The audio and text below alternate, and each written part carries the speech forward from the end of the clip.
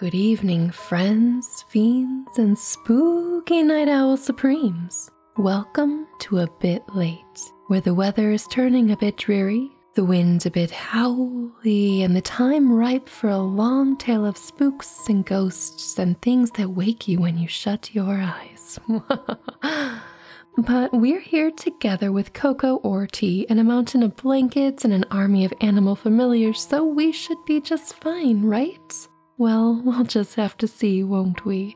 Do get comfy, get cozy, and get settled for our journey into Henry James's classic tale, The Turn of the Screw. The story had held us round the fire, sufficiently breathless, but except the obvious remark that it was gruesome, as on Christmas Eve in an old house, a strange tale should essentially be. I remember no comment uttered till somebody happened to say that it was the only case he had met in which such a visitation had fallen on a child. The case, I may mention, was that of an apparition in just such an old house as had gathered us for the occasion, an appearance of a dreadful kind to a little boy sleeping in the room with his mother and waking her up in the terror of it, waking her not to dissipate his dread and soothe him to sleep again, but to encounter also herself before she had succeeded in doing so, the same sight that had shaken him. It was this observation that drew from Douglas, not immediately, but later in the evening, a reply that had the interesting consequence to which I call attention.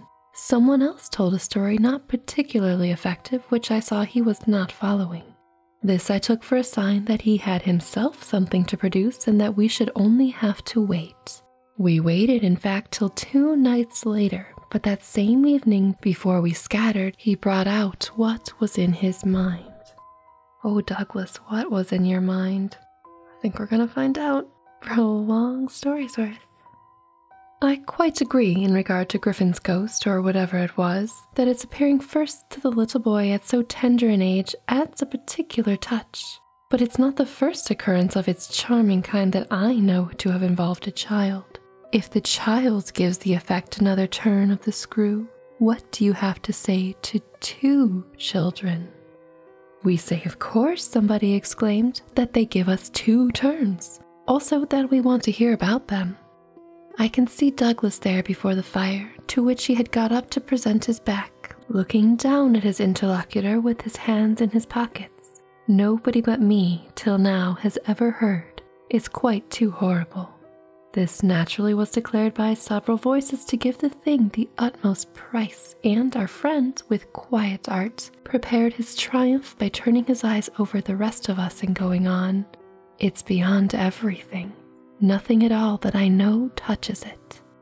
For sheer terror, I remember asking. He seemed to say it was not so simple as that, to be really at a loss of how to qualify it. He passed his hands over his eyes, made a little wincing grimace for dreadfulness. "Oh, how delicious," cried one of the women. Oh dear. He took no notice of her. He looked at me, but as if instead of me he saw what he spoke of, for general uncanny ugliness and horror and pain. "Well then," I said, "just sit right down and begin." He turned round to the fire, gave a kick to a log, watched it an instant. Then, as he faced us again, "I can't begin. I shall have to send to town." There was a unanimous groan at this and much reproach, after which, in his preoccupied way, he explained, "The story's written. It's in a locked drawer and it has not been out for years. I could write to my man and enclose the key. He could send down the packet as he finds it." It was to me in particular that he appeared to propound this, appeared almost to appeal for aid, not to hesitate. He had broken a thickness of ice, the formation of many a winter, had had his reasons for a long silence. The others resented postponement, but it was just his scruples that charmed me. I adjured him to write by the first post and to agree with us for an early hearing. Then I asked him if the experience in question had been his own. To this his answer was prompt. "Oh, thank God, no." "And is the record yours? You took the thing down?" "Nothing but the impression. I took that. Here," he tapped his heart. "I've never lost it." "Then your manuscript is in old faded ink and in the most beautiful hand. He hung fire again. A woman's. She has been dead these 20 years. She sent me the pages in question before she died. They were all listening now, and of course there was somebody to be arch, or at any rate to draw the inference. But if he put the inference by without a smile, it was also without irritation. She was a most charming person, but she was 10 years older than I. She was my sister's governess, he said quietly. She was the most agreeable woman I've ever known in her position. She would have been worthy of any whatever. It was long ago, and this episode was long before. I was at Trinity, and I found her at home on my coming down the second summer. I was much there that year. It was a beautiful one, and we had, in her off hours, some strolls and talks in the garden. Oh my. Talks in which she struck me as awfully clever and nice. Oh yes, don't grin. I liked her extremely, and I'm glad to this day to think she liked me too. If she hadn't, she wouldn't have told me. She had never told anyone. It wasn't simply that she said so, but that I knew she hadn't. I was sure I could see. You'll easily judge why when you hear. Because the thing has been such a scare? He continued to fix me. You'll easily judge, he repeated. You will. I fixed him too. I see. She was in love. He laughed for the first time. You are accurate. Yes, she was in love. That is, she had been. That came out. She couldn't tell her story without its coming out. I saw it, and she saw I saw it, but neither of us spoke of it. I remember the time and the place, the corner of the lawn, the shade of the great beeches, and the long, hot summer afternoon. It wasn't a scene for a shudder, but oh, he quitted the fire and dropped back into his chair. You'll receive the packet Thursday morning? I inquired. Probably not till second post. Well then, after dinner? You'll all meet me here? He looked round at us. Is anybody going? It was almost the tone of hope. Everybody will stay. I will, and I will, cried the ladies whose departure had been fixed. Staying for a story, ladies. Mrs. Griffin, however, expressed the need for a little more light. Who was it that she was in love with? The story will tell, I took upon myself to reply. Oh, I can't wait for the story. The story won't tell, said Douglas, not in any literal, vulgar way. More's the pity, then. That's the only way I ever understand. Won't you tell Douglas? Somebody else inquired. He sprang to his feet again. Yes, tomorrow. Now I must go to bed. Good night. And, quickly catching up a candlestick, he left us slightly bewildered. From our end of the great brown hall, we heard his step on the stair, whereupon Mrs. Griffin spoke. Well, if I don't know who she was in love with, I know who he was. She was 10 years older, said her husband. Oh, really? Come on. Raison de plus at that age, but it's rather nice, his long reticence. 40 years, Griffin put in, with this outbreak at last. The outbreak, I returned, will make a tremendous occasion of Thursday night. And everyone so agreed with me that, in the light of it, we lost all attention for everything else. The last story, however incomplete and like the mere opening of a serial, had been told. And it is gonna be a serial, friends. We handshook and candlestuck, as somebody said it, and went to bed. Candlestuck. Weird. I knew the next day that a letter containing the key had, by the first post, gone off to his London apartments. But in spite of, or perhaps just on account of, the eventual diffusion of this knowledge, we quite let him alone till after dinner. Till such an hour of the evening, in fact, as might best accord with the kind of emotion on which our hopes were fixed. Then he became as communicative as we could desire, and indeed gave us his best reason for being so. We had it from him again before the fire in the hall, as we had had our mild wonders on the previous night. It appeared that the narrative he had promised to read us really required for a proper intelligence a few words of prologue. Isn't that what we're doing now?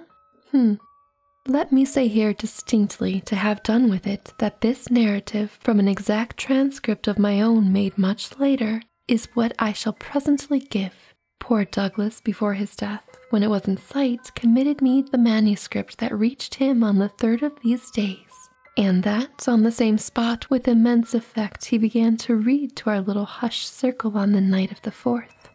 The departing ladies who said they would stay didn't, of course, thank heaven, stay. They departed in consequence of arrangements made, in a rage of curiosity as they professed, produced by the touches with which he had already worked us up. But that only made his little final auditory more compact and select, kept it round the hearth, subject to a common thrill. The first of these touches conveyed that the written statement took up the tale at a point after it had, in a manner, begun. The fact to be in possession of was therefore that his old friend, the youngest of several daughters of a poor country parson, had, at the age of 20, on taking service for the first time in the schoolroom, come up to London in trepidation to answer in person an advertisement that had already placed her in brief correspondence with the advertiser. This person proved, on her presenting herself for judgment at a house in Harley Street, that impressed her as vast and imposing.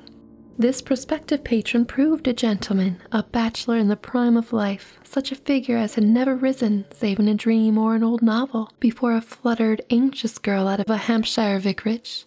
One could easily fix his type. It never, happily, dies out. He was handsome and bold and pleasant, offhand and gay and kind. He struck her inevitably as gallant and splendid. But what took her most of all and gave her the courage she afterwards showed was that he put the whole thing to her as a kind of favor, an obligation she should gratefully incur. She conceived him as rich, but as fearfully extravagant, saw him all in a glow of high fashion, of good looks, of expensive habits, of charming ways with women. He had for his own town residence a big house filled with spoils of travel and the trophies of the chase. But it was his country home, an old family place in Essex, that he wished her immediately to proceed. He had been left by death of their parents in India guardian to a small nephew and a small niece, children of a younger military brother whom he had lost 2 years before. These children were, by the strangest of chances for a man in his position, a lone man without the right sort of experience or a grain of patience, very heavy on his hands. It had all been a great worry and, on his own part, doubtless, a series of blunders, but he immensely pitied the poor chicks and had done all he could, had in particular sent them down to his other house, the proper place for them being, of course, the country, and kept them there from the first, with the best people he could find to look after them, parting even with his own servants to wait on them and going down himself whenever he might to see how they were doing. The awkward thing was that they had practically no other relations and that his own affairs took up all his time. He had put them in possession of Bly, which was healthy and secure, and had placed at the head of their little establishment, but below the stairs only, an excellent woman, Mrs. Gross, whom he was sure his visitor would like and who had formerly been maid to his mother. She's been there quite a while. Also, if you've seen The Haunting of Bly Manor, this is all not news to you. That was a good show. She was now housekeeper and was also acting for the time as superintendent to the little girl, of whom, without children of her own, she was, by good luck, extremely fond. There were plenty of people to help, but of course the young lady who should go down as governess would be in supreme authority. She would also have in holidays to look after the small boy who had been for a term at school, young as he was to be sent, but what else could be done, and who, as the holidays were about to begin, would be back from one day to the other. There had been for the two children at first a young lady whom they had had misfortune to lose. She had done for them quite beautifully. She was a most respectable person, till her death, the great awkwardness of which had precisely left no alternative but for the school for little Miles. Mrs. Gross, since then, in the way of manners and things, had done as she could for Flora, and there were, further, a cook, a housemaid, a dairywoman, an old pony, an old groom, and an old gardener, all likewise thoroughly respectable. Well, good. So far, Douglas presented his picture when someone put a question. And what did the former governess die of? Of so much respectability? Our friend's answer was prompt. That will come out, I don't anticipate. Excuse me, I thought that was just what you are doing. In her successor's place, I suggested. I should have wished to learn if the office brought with it necessity of danger to life, Douglas completed my thought. She did wish to learn, and she did learn. You shall hear tomorrow what she learned. Meanwhile, of course, the prospect struck her as slightly grim, I bet.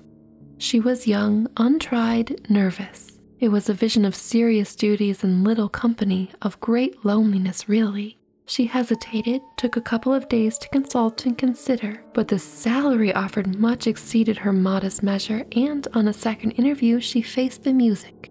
She engaged.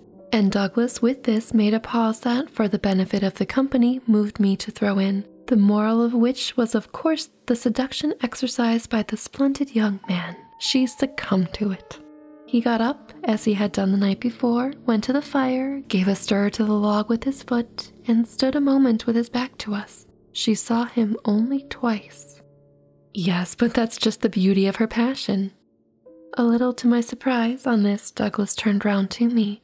It was the beauty of it. There were others, he went on, who hadn't succumbed.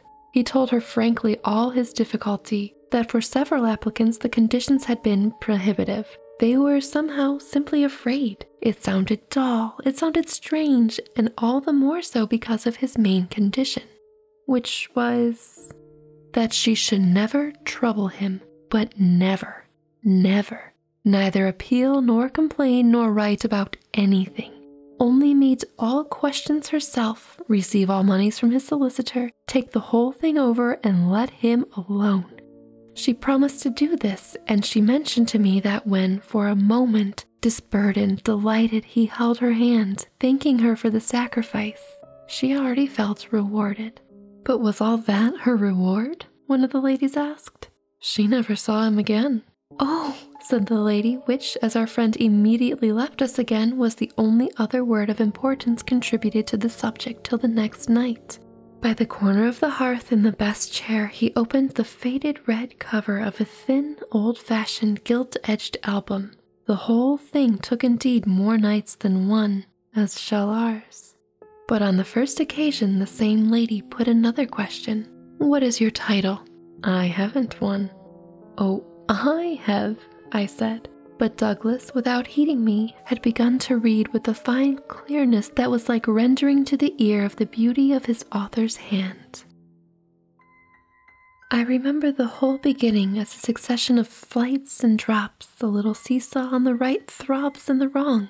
After rising in town to meet his appeal, I had at all events a couple of very bad days, found myself doubtful again, felt indeed sure I had made a mistake. In this state of mind, I spent the long hours of bumping, swinging coach that carried me to the stopping place at which I was to be met by a vehicle from the house. This convenience, I was told, had been ordered, and I found, toward the close of the June afternoon, a commodious fly in waiting for me. Driving at that hour on a lovely day through a country to which the summer sweetness seemed to offer me a friendly welcome, my fortitude mounted afresh, and as we turned into the avenue, encountered a reprieve that was probably but a proof of the point to which it had sunk. I suppose I had expected or had dreaded something so melancholy that what greeted me was a good surprise. I remember as a most pleasant impression the broad, clear front, its open windows and fresh curtains, and a pair of maids looking out. I thought there was only one maid hired currently. Well, I remember the lawn and the bright flowers and the crunch of my wheels on the gravel and the clustered tree tops over which the rooks circled and cawed in the golden sky. The scene had a greatness that made it a different affair from my own scant home, and there immediately appeared at the door with the little girl in her hands, a civil person who dropped me as decent a courtesy as if I had been the mistress or distinguished visitor. I had received in Harley Street a narrower notion of the place, and that, as I recalled it, made me think the proprietor still more of a gentleman, suggested that what I was to enjoy might be something beyond his promise. I had no drop again till the next day, for I was carried triumphantly through the following hours by my introduction to the younger of my pupils. I do like how she calls the highs and lows of the day's drops. The little girl who accompanied Mrs. Gross appeared to me on the spot a creature so charming as to make a great fortune to have to do with her. She was the most beautiful child I had ever seen, and I afterward wondered that my employer had not told me more of her. I slept little that night. I was too much excited, and this astonished me too, I recollect, remained with me, adding to my sense of the liberality with which I was treated. The large, impressive room, one of the best in the house, the great state bed as I almost felt it, The full-figured draperies, the long glasses in which for the first time I could see myself from head to foot, all struck me like the extraordinary charm of my small charge, as so many things thrown in. It was thrown in as well from the first moment that I should get on with Mrs. Gross in a relation over which, on my way in the coach, I fear I had rather brooded. The only thing indeed in this early outlook might have made me shrink again was the clear circumstance of her being so glad to see me. I perceived within half an hour that she was so glad, stout, simple, plain, clean, wholesome woman, as to be positively on her guard against showing it too much. I wondered even then a little why she should not wish to show it, and that, with reflection, with suspicion, might of course made me uneasy. You don't know what you don't know, though. But it was a comfort that there could be no easiness in a connection with anything so beatific as the radiant image of my little girl, the vision of whose angelic beauty had probably more than anything else to do with the restlessness that, before morning, made me several times rise and wander about my room to take the whole picture in prospect, to watch from my open window the faint summer dawn, to look at such portions of the rest of the house as I could catch, and to listen while in the fading dusk the first birds began to twitter for the possible recurrence of a sound or two, less natural and not without, but within, that I had fancied I heard. There had been a moment when I believed I recognized, faint and far, the cry of a child. There had been another when I found myself just consciously staring as at the passage before my door of a light footstep. But these fancies were not marked enough not to be thrown off, and it is only in the lights, or the gloom, I should rather say, of other and subsequent matters that they now come back to me. To watch, teach, form little Flora would too evidently be the making of a happy and useful life. It had been agreed between us downstairs that after this first occasion I should have her as a matter of course at night, her small white bed being already arranged to that end in my room. What I had undertaken was the whole care of her, and she had remained just this last time with Mrs. Gross only as an effect of our consideration for my inevitable strangeness with her natural timidity.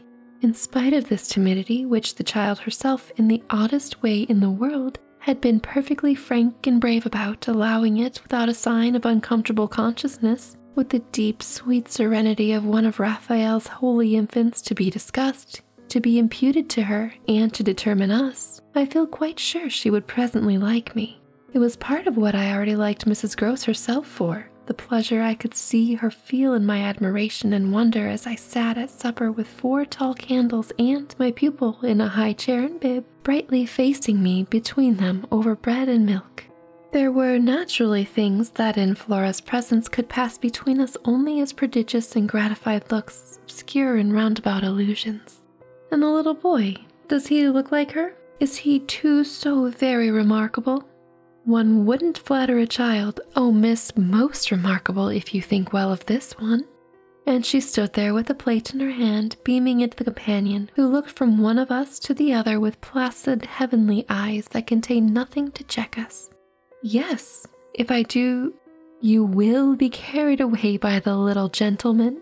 Well, that I think is what I came for, to be carried away. I'm afraid, however, I remember feeling an impulse to add, I'm rather easily carried away. I was carried away in London. I can still see Mrs. Gross's broad face as she took this in. In Harley Street? In Harley Street. Well, miss, you're not the first, and you won't be the last. Oh, I've no pretension, I could laugh, to being the only one. My other pupil, at any rate, as I understand, comes back tomorrow? Not tomorrow, Friday, miss. He arrives as you did by the coach, under care of the guard, and is to be met by the same carriage. I forthwith expressed that the proper as well as the pleasant and friendly thing would therefore that on this arrival of the public conveyance I should be waiting for him with his little sister. Wow, that's a sentence. An idea in which Mrs. Gross concurred so heartily that I somehow took her manner as kind of comforting pledge, never falsified, thank heaven, that we should on every question be quite at one. Oh, she was glad I was there. What I felt the next day was, I suppose, nothing that could be fairly called a reaction from the cheer of my arrival. It was probably at most only a slight oppression produced by the fuller measure of the scale. As I walked round them, gazed up at them, took them in, of my new circumstances. They had, as it were, an extent and mass for which I had not been prepared, and in the presence of which I found myself freshly a little scared of as well as a little proud.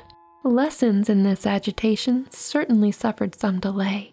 I reflected that my first duty was, by the gentlest arts I could contrive, to win the child into the sense of knowing me. I spent the day with her out of doors. I arranged with her, to her great satisfaction, that it should be she only, who might show me the place. She showed it step by step and room by room and secret by secret, with droll, delightful, childish talk about it, and with it the result in half an hour of our becoming immense friends. Young as she was, I was struck throughout our little tour with her confidence and courage, with the way in empty chambers and dull corridors, on crooked staircases that made me pause, and even on the summit of an old square tower that made me dizzy. Her morning music, her disposition to tell me so many more things than she asked, rang out and led me on. I have not seen Bly since the day I left it, and I dare say that to my older and more informed eyes it would now appear sufficiently contracted. But as my little conductress, with her hair of gold and her frock of blue, danced before me round the corners and pattered down passages, I had the view of a castle of romance inhabited by a rosy sprite, such a place as would somehow, for diversion of the young idea, take all the color out of storybooks and fairy tales. Wasn't it just a storybook over which I had fallen a doze in a dream?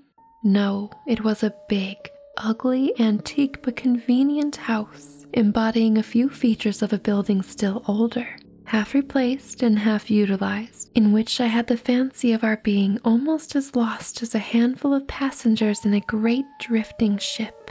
Well, I was, strangely, at the helm. Chapter 2.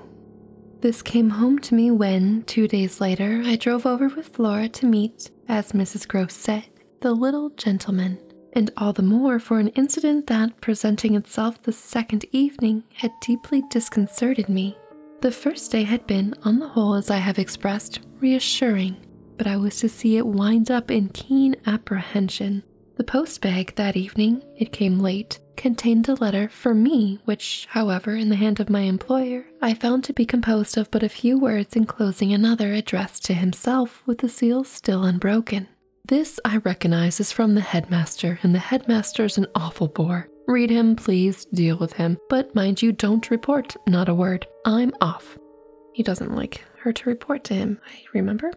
I broke the seal with great effort, so great a one that I was a long time coming to it, took the unopened missive at last to my room, and only attacked it just before going to bed. I had better have left it waiting till morning, for it gave me a second sleepless night. And I think I know what this one contains, and I would also have a sleepless night. With no counsel to take, the next day I was full of distress, and it finally got so the better of me that I determined to open myself at least to Mrs. Gross. What does it mean? The child's dismissed his school? Seems like backwards wording. She gave me a look that I remarked at the moment, then visibly, with the quick blankness, seemed to try to take it back. But aren't they all... Sent home, yes, but for the holidays, Miles may never go back at all. Consciously, under my attention, she reddened. They won't take him? They absolutely decline. At this she raised her eyes, which she had turned from me. Then I saw them fill with good tears. What has he done? I hesitated, then I judged best simply to hand her my letter, which, however, had the effect of making her, without taking it, simply put her hands behind her. She shook her head sadly. Such things are not for me, miss. My counselor couldn't read. I winced at my mistake, which I attenuated as I could, and opened my letter again to repeat it to her. Then, faltering in the act and folding it up once more, I put it back in my pocket. Is he really bad? The tears were still in her eyes. Do the gentlemen say so? They go into no particulars. They simply express their regret that it should be impossible to keep him. That can have only one meaning. Mrs. Gross listened with dumb emotion. She forbore to ask me what this meaning might be, so that presently, to put the thing with some coherence and with the mere aid of her presence to my own mind, I went on. that he's an injury to the others. Oh no. At this, with one quick turn, she suddenly flamed up. Master Miles, he is an injury? There was such a flood of good faith in that, though I had not yet seen the child, my very fears made me jump to the absurdity of the idea. Oh, I bet she was scared she was going to get some scary kid alone in a big house. Man, that would be so scary, wouldn't it? Especially if there are two scary kids and you're basically alone in a big house. Anyway, I found myself, to meet my friend the better, offering it on the spot sarcastically to his poor little innocent mates. It's too dreadful, cried Mrs. Gross, to say such cruel things. Why, he's scarce 10 years old. Yes, it would be incredible. She was evidently grateful for such a profession. See him, miss, first, then believe it. I felt forthwith a new impatience to see him. It was the beginning of a curiosity that, for all the next hours, was to deepen almost to pain. Wow, that's some curiosity, my friend.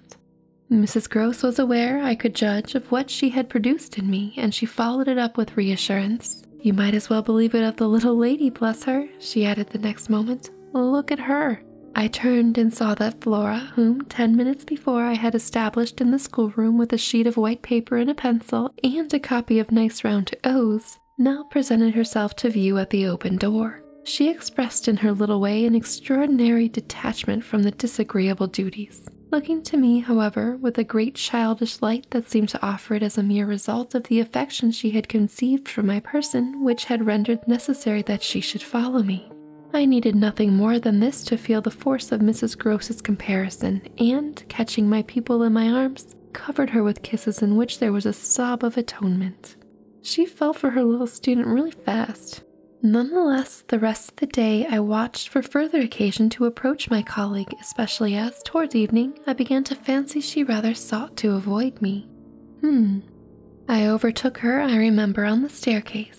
We went down together, and at the bottom I detained her, holding her there with a hand on her arm. I take what you said to me at noon as a declaration that you've never known him to be bad. She threw her head back. She had clearly by this time, and very honestly, adopted an attitude. Oh, never known him, I don't pretend that. I was upset again. Then you have known him? Yes, indeed, miss, thank God. On reflection, I accepted this. You mean that a boy who never is no boy for me? Oh no. I held her tighter. You like them with the spirit to be naughty? Then, keeping pace with her answer, so do I eagerly brought out, but not to the degree to contaminate, to corrupt. She stared, taking my meaning in, but it produced in her an odd laugh. Are you afraid he'll corrupt you? She put the question with such a fine, bold humor that, with a laugh, a little silly doubtless, to match her own, I gave way for the first time to the apprehension of ridicule.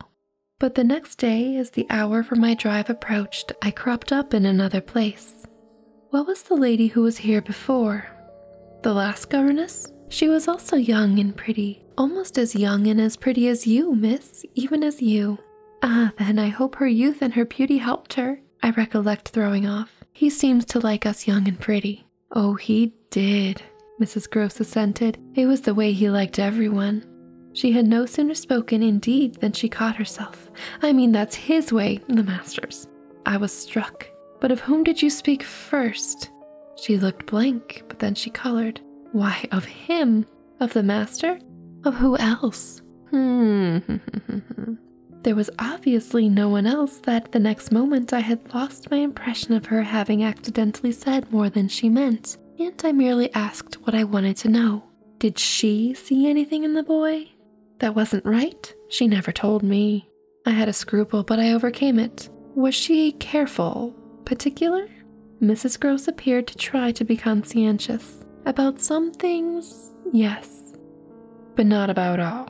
Again she considered. Well, miss, she's gone. I won't tell tales. I quite understand your feeling, I hastened to reply, but I thought it, after an instant, not opposed to the concession to pursue. Did she die here? No, she went off. I don't know what there was in this brevity of Mrs. Gross's that struck me as ambiguous. Went off to die. Mrs. Gross looked straight out of the window, but I felt that, hypothetically, I had a right to know what young persons engaged for Bly were expected to do. She was taken ill, you mean, and went home?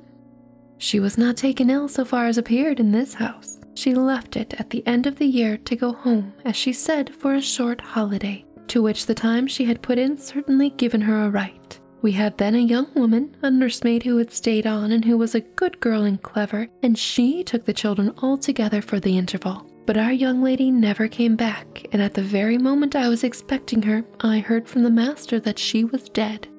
I turned this over. But of what? He never told me. But please, miss, said Mrs. Gross, I must get to my work. And dear friends and fiends, on that uninformative notion of how the previous governess passed away, we are going to end tonight's part of this story. I do hope you've enjoyed it so far. It takes a lot of setup, but I feel like there's hints and clues already in what we've read. I mean, if you're a ghost story person, you obviously picked up on those.